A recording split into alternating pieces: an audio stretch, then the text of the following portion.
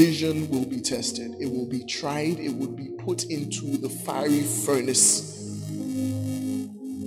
And the question is, what will come out of that fire? What will happen in your life? What will it reveal to you about yourself? And when God reveals something to you about yourself in the place of the fire, when something is evidence to you in your trial and your testing, don't deny it.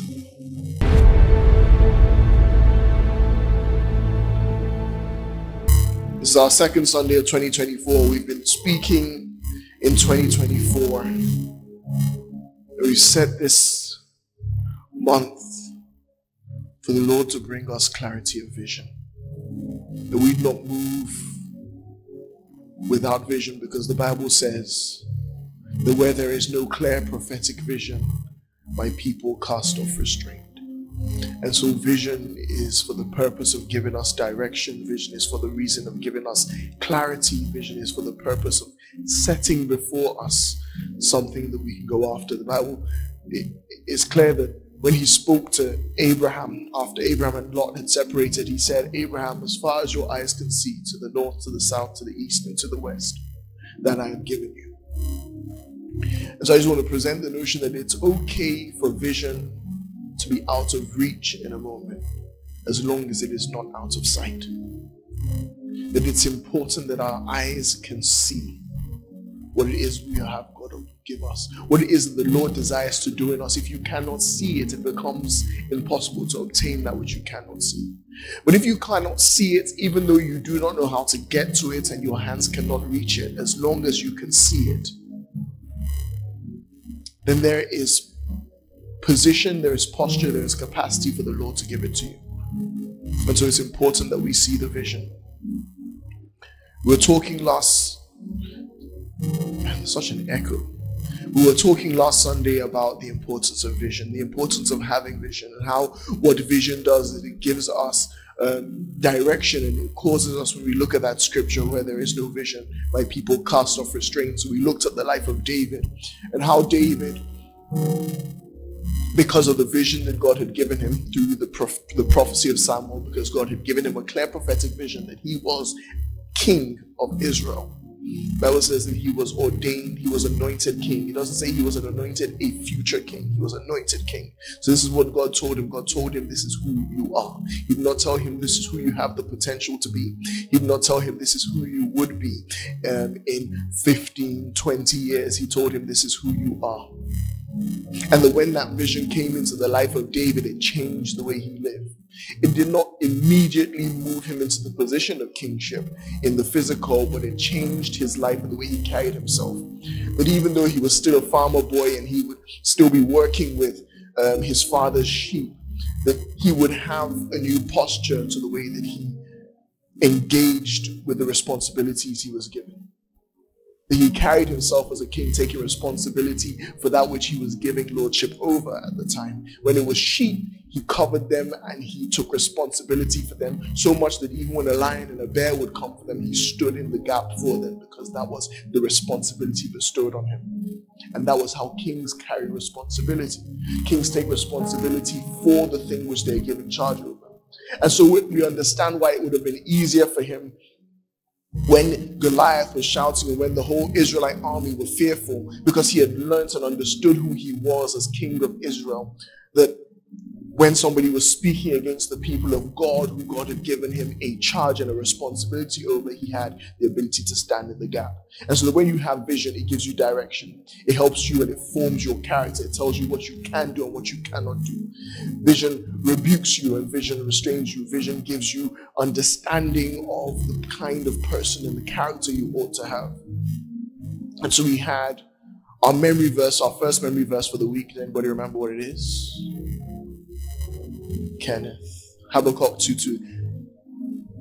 Who am I standing up to tell us? Timothy, the way you're looking at me is like,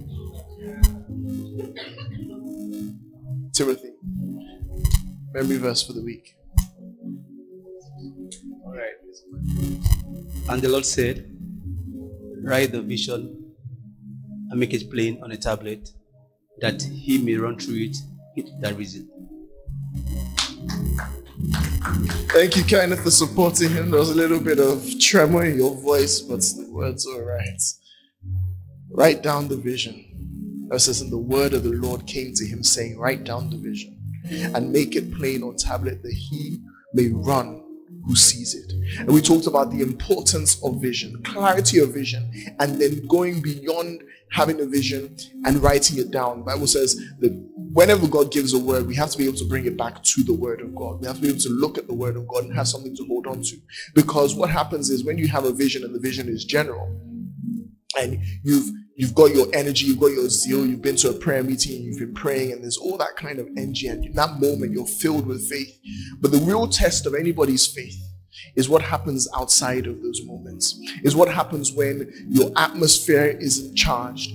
How do you encourage yourself when circumstances around you feel like they contradict the vision? And so when you write down your vision, it gives you something. And when the vision is based in the Lord, that when you're not as charged up and you're not as full of fire and zeal in the moment, because we're human beings, we're not always filled with that same kind of verve and energy that we have from time to time when a prophetic word is released or something like that, that you have something to hold on to. When the vision is written down, it gives you something that you can hold on to and look back on and encourage yourself in. And so when the vision is written down, it means you can always, it's like an anchor. And it's why the word of God is like an anchor. It's an anchor to our soul. Because when we go through circumstances and situations, because we will, because the Bible does not say that you will never go through hardship. In fact, the Bible promises us that as we are children of God, we will endure forms of hardship. The Bible says, yea, though you walk through the valley of the shadow of death, fear no evil, because his rod and his staff, they comfort you.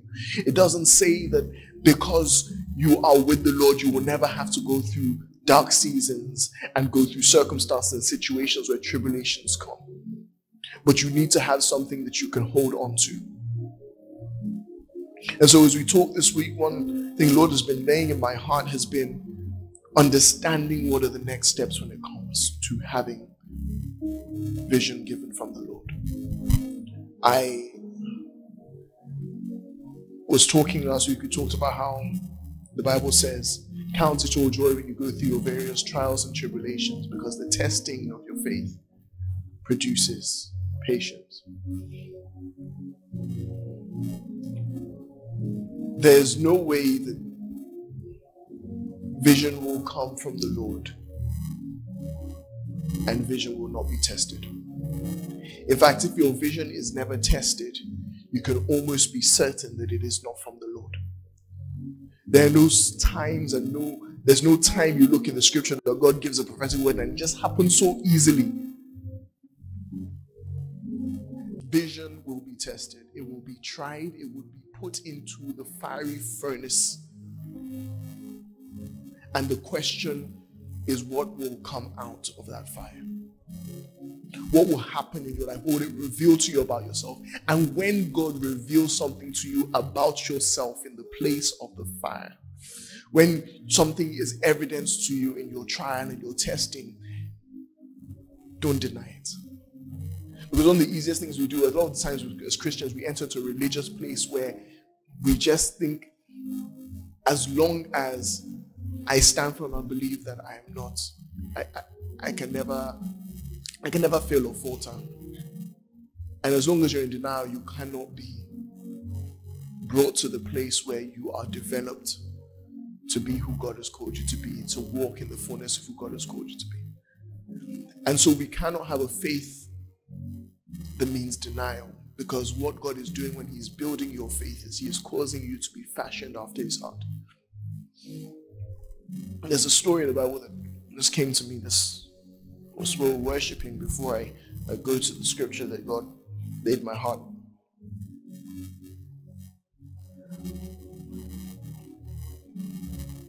When it comes to obtaining the promises of God, the Bible says that his words are yea and amen. We know certain promises of God and about the character of God. The Bible says that when he speaks, things become. The Bible says in the book of Genesis that he said, let there be light, and there was light. And so the very nature, but in fact, interesting thing with that, the Bible says, let there be light, and there was light. And then about 3 or 4 days later, he makes the sun. And so there was light. But if man was created prior to the creation of the sun, while there would have been light, man would not have seen light. And this is the process of faith. That God creates a thing.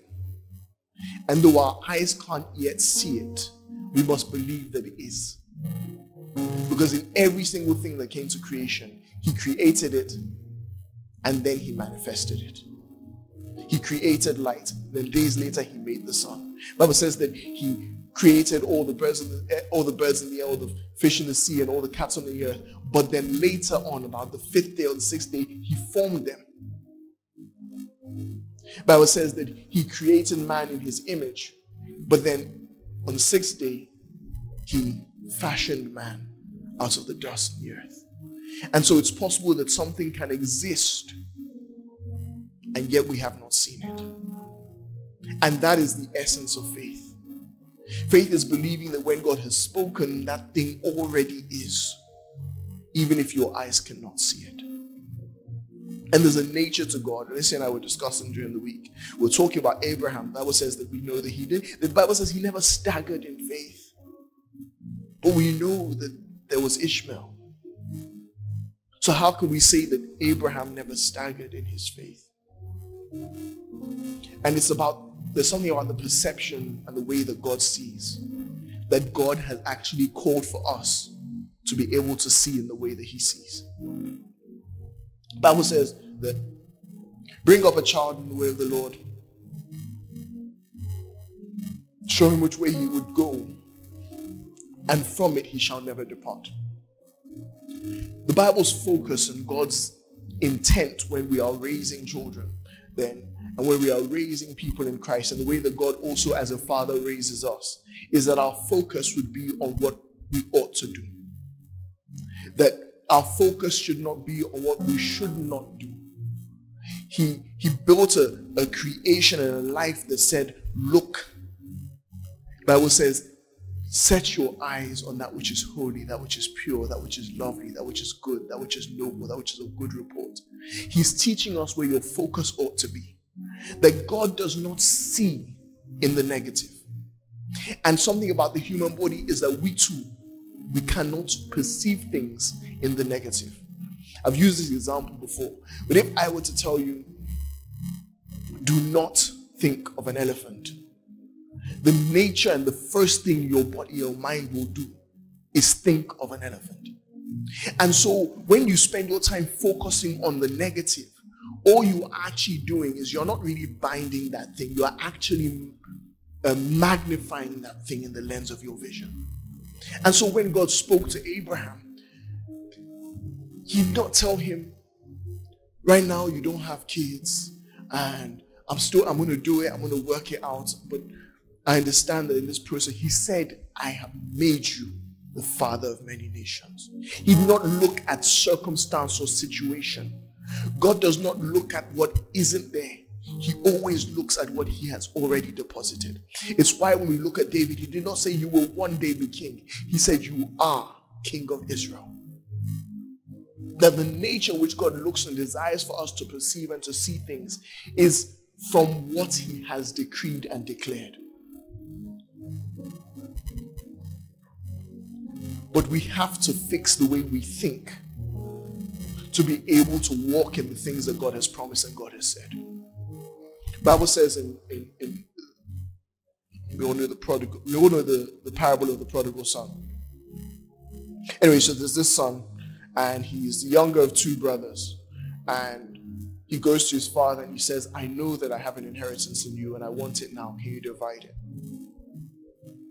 And the Bible says this. The Bible says that his father divided to them all the things that he had. And so the younger brother takes that which is his own and he goes off. Now fast forward, he spends everything, wastes everything, everything is gone. And so he remembers in the pigsty that even his father's servants live better than this, and he comes home.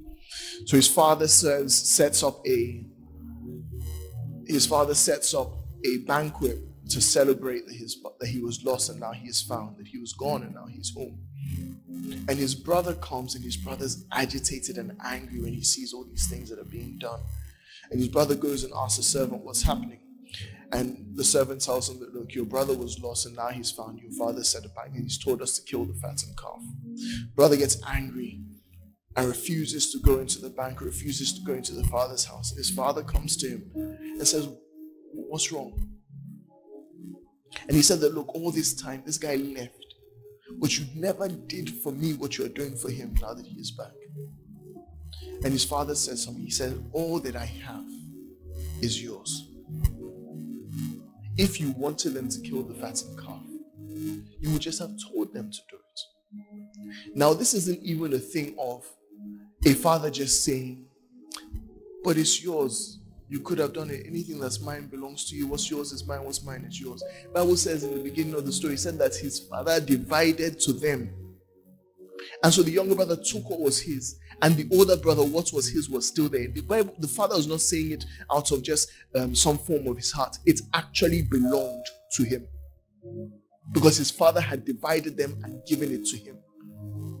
And so when God speaks, God has given to you. His word is enough. His word is binding. And so when you are now toiling and struggling, that why have I not had this thing that God has promised me? Father says, it is already yours. If you wanted it, you would just have obtained it. That is the nature of God's word. That when he speaks, things are. They are set in stone. They are not a possibility. They are not a hope. They are not a wish. His words become fact. His words become reality. He said, let there be light, and there was light. It might not have been visible, but there was light. What it takes is for you to get to a realm and to a level in your understanding that you will then perceive what already is. The Bible says in the book of Hebrews, chapter 5, I believe, when it's talking about the promise of rest, that if what Joshua had done for the Israelites was to carry them into rest, then we wouldn't still be talking in a future day with David about the promise of rest. And so it's for us to obtain rest. And that the Israelites in Egypt were promised the same rest, but they didn't obtain it. Why? Because it had not been mixed with faith. The promise existed. And when God says a thing, it is binding and it is cast in stone. But the only way you can obtain of the things that God has promised you, the only way you can obtain of the vision that God has given you, is by mixing it with faith. That the sin of unbelief is what kept them from the promise. Not that the promise did not exist. The promise was there for their taking, but their faith was lacking and could not obtain what was freely given. The Bible says that we have all things by grace through Jesus Christ, which is obtained in faith. Everything. Grace is the generosity of God. It is all that God has given you. But the only way you can take it is by the place of faith. It's in the place of believing what your eyes cannot physically see, but is. And that we have to learn to get to a place where we are consistently encouraging ourselves in the promise of God. You have to, as a Christian, there's a part of you that has to be honestly delusional. That you have to get to that place where it does not look like it. It does not look like it is possible. But yea, I will trust in the Lord. Because his words are yes and amen. What amen means, it is it is you saying that you are in agreement with the word of God. That you are standing with the word of God. You make that become your foundation. The thing on which you live, the thing on which you make your decisions. David was learning to carry himself like a king, yea, though he was not yet a king. But his posture carried him to become what God has said, because when God had promised it, he believed that he was it. And when he believed it, he carried himself like it. And when he carried himself like it, he became it. I was telling you this, I was if we were to do a quiz today, and I was to ask you, who was king of Israel after Saul? Anybody know the answer to that? Huh? Praise, I said David. Anybody else? Anybody else? Okay, praise.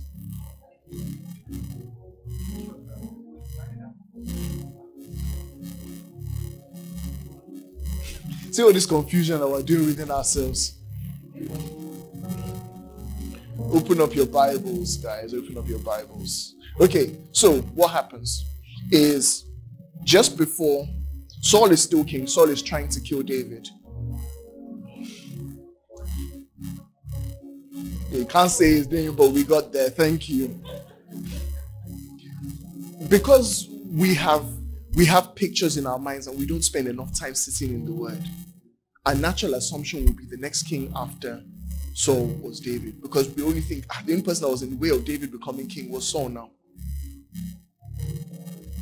David did not become king until he was the third king of Israel, right? But the reason I'm bringing this up is God had ordained him and anointed him. Imagine, I don't know how you might feel. If you feel like the only obstacle in your way is this one man that's trying to kill you, the guy finally dies and they still anoint somebody else king. And then that's when I start looking back to God like, but you said something now and I don't understand it. But David had something to hold on to, that he had the character and the charisma and he carried himself with the attitude of being king. It's why David, before Saul dies actually, because David was king for 7 years of Judah.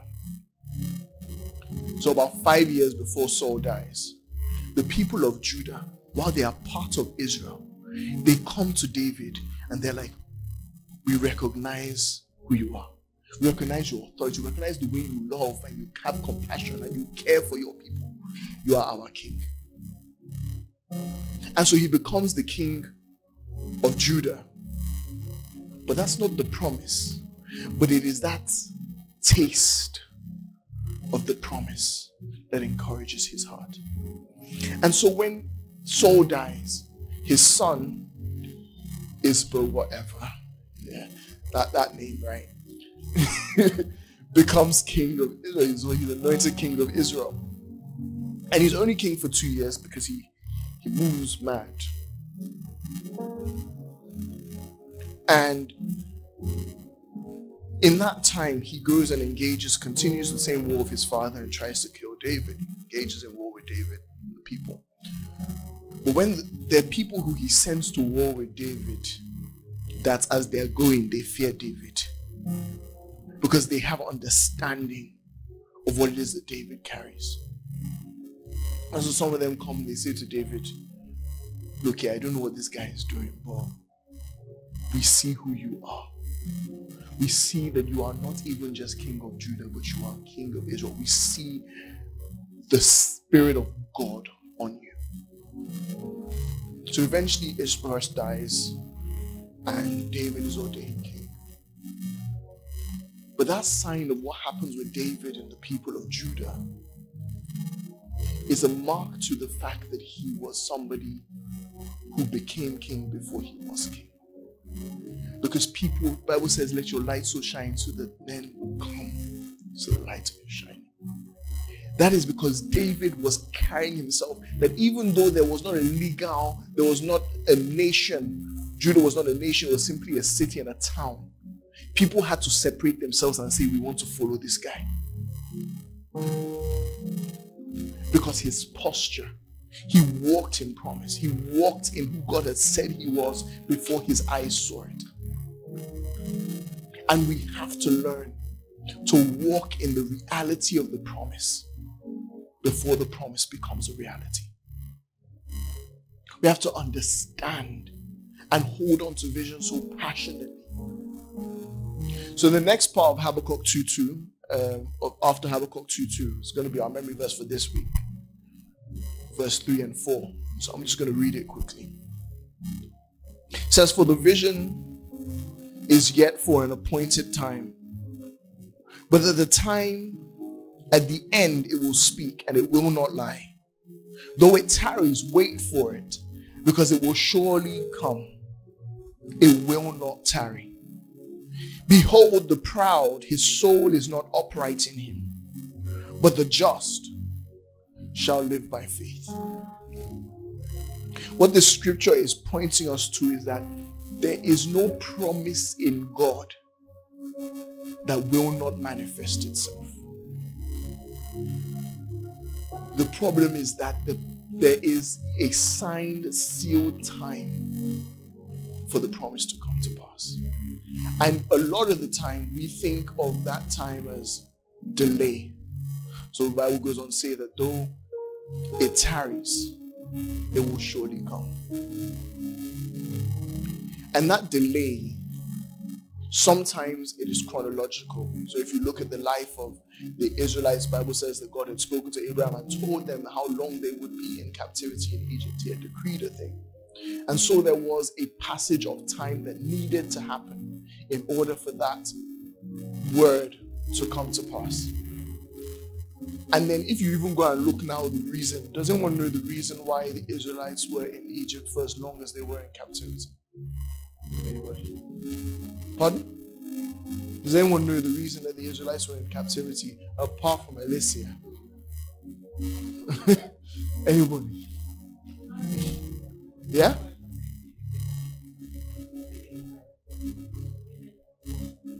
Why the Israelites were in captivity in Egypt for as long as they were? Anybody?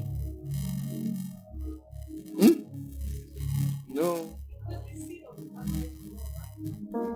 It is, do you know that the way God, because what happens, you'll be in captivity, you don't think that it's something that I did.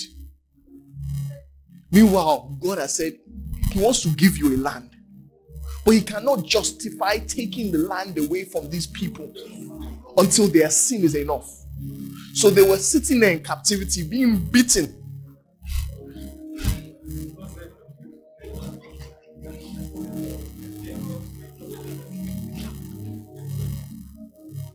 And there are things that God, but when Job had gotten to the place of frustration, he finally went to God and said, I don't understand what's happening. Why is all these things happening to me?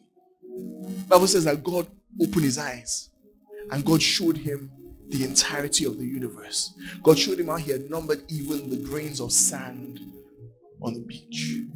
God showed him how He had, everything was intentional. The Bible said that He showed him that even the beasts that kill people in one fell swoop, they are all in accordance with Him.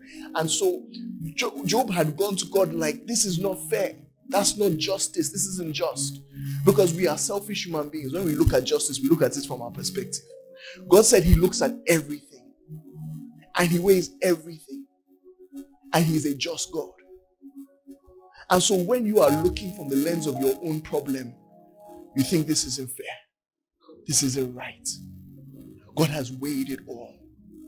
And so there's a process of time that has to take place for the vision to manifest itself. And sometimes it is chronological. Sometimes it's because God said this thing will happen for 400 and so years.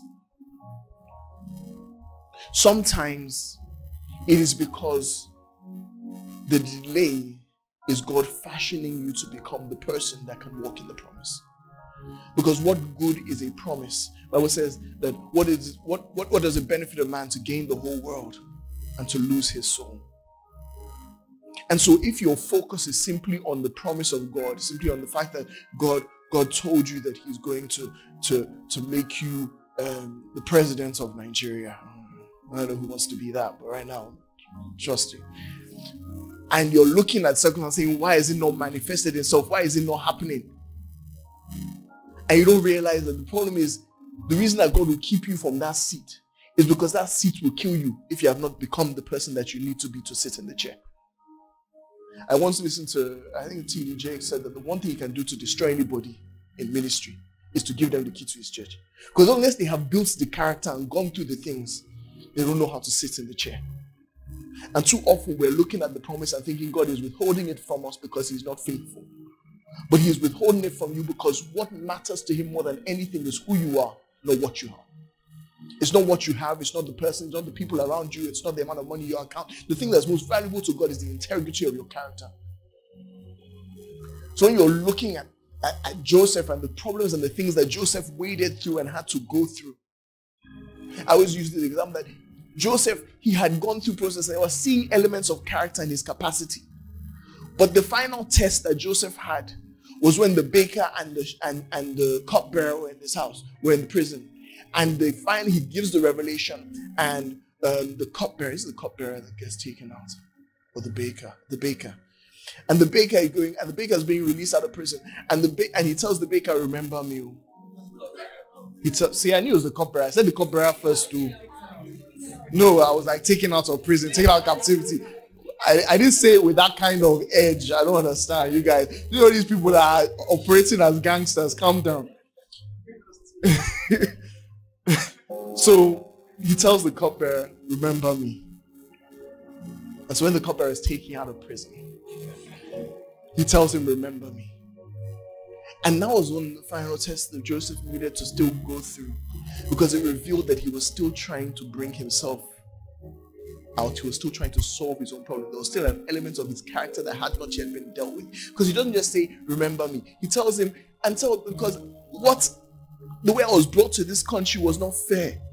I was illegally brought here as a slave.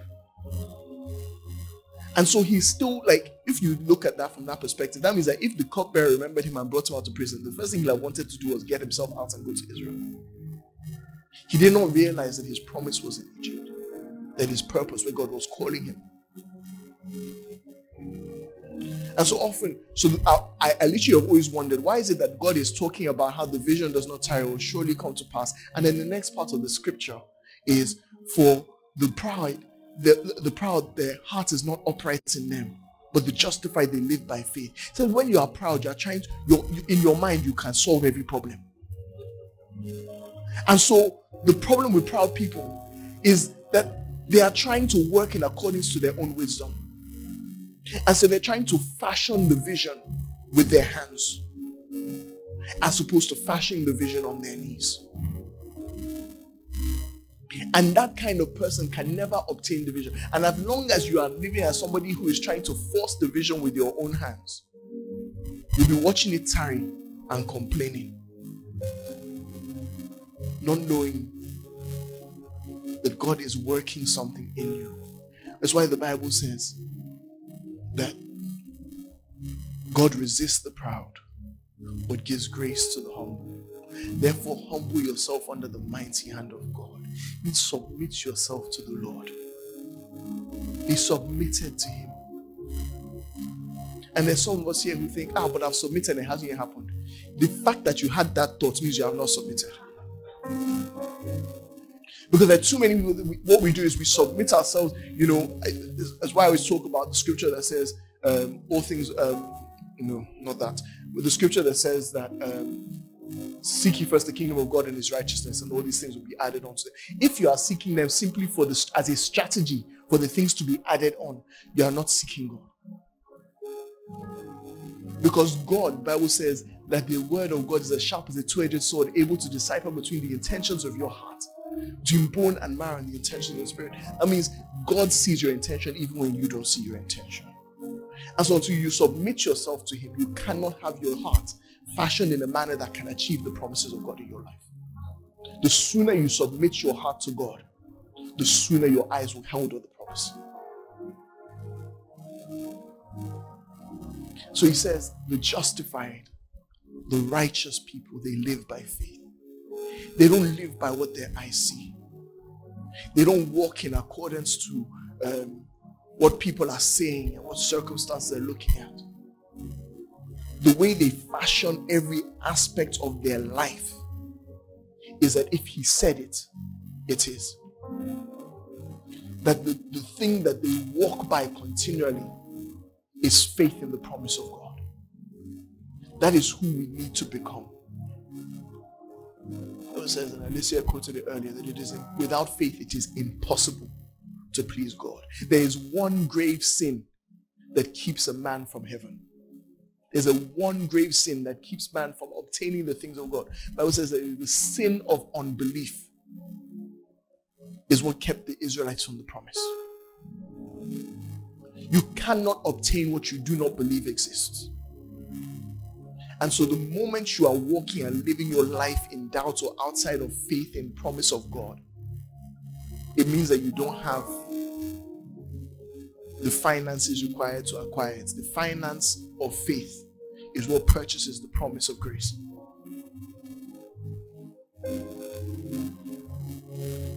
Now, I cannot tell you today this thing will happen in your life tomorrow.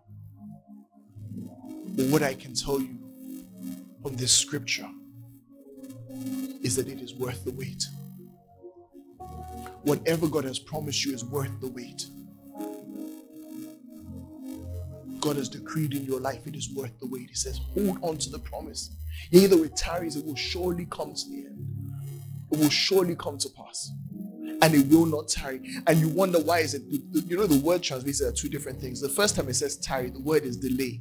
Because it's perspective. We think that God has delayed it. When it says it will not tarry, it is telling you that that thing that God, it can never be late.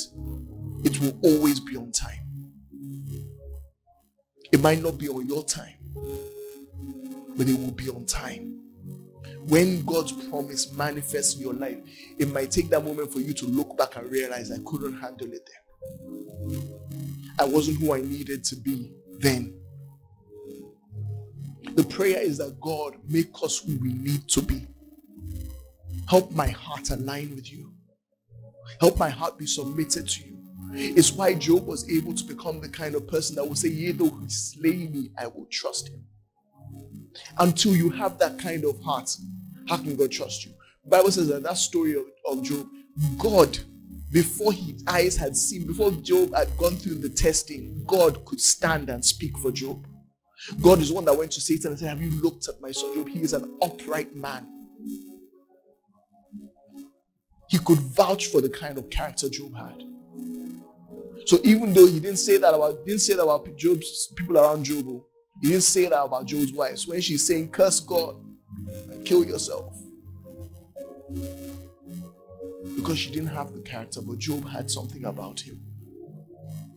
He had a testament in his life to the fact that he trusted God above all else. He valued God above all things. When the Bible says, the final thing I'll say, when the Bible says that if anybody wants to come after Jesus, he must.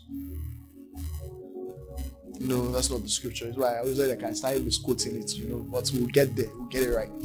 Well, the Bible says that, okay, I'll put it in my own words, but you can find it in the Bible.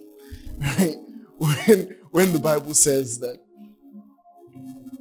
you must hate your father and your mother, he's just telling you to have contempt against them. He's telling you a list of your priorities. God must be number one.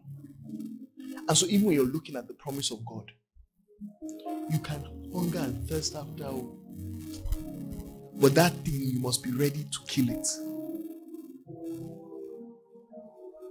in the place of God. If you desire the promise more than the giver of the promise, you are in error. And it is often one of the greatest causes of delay to receiving the promise of God, is that you lust after it as opposed to hunger and thirsting after God.